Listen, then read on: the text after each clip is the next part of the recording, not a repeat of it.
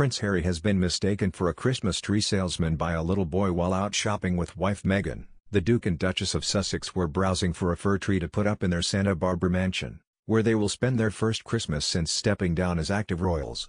An arrangement had been made for the couple to be allowed into the shop while it was empty, but one family happened to still be inside, according to reports. The excited child ran through the trees to the Duke and asked if he worked here, shop salesman James wher has claimed. He went on to describe Harry, 36, as a chill lad and Meghan, 39, as very kind.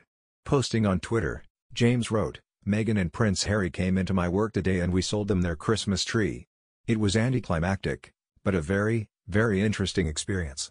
We had our lot empty when they got there. Their agent promoted them a good time to come instead of us shutting it down." There was one family in there and their stoked little son ran through trees up to Harry and asked if he worked here, not knowing who that is. They seemed like very nice people, honestly.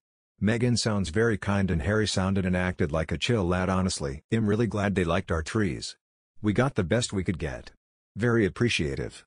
It is understood the shop was Big Wave Dave's Christmas Trees Pumpkin Patch, which consists of 2 tarpaulin tents in the car park of Macy's department store in Santa Barbara's North State area. It is around 8 miles from the Sussex's £11 million home in Montecito they share with 17-month-old son Archie.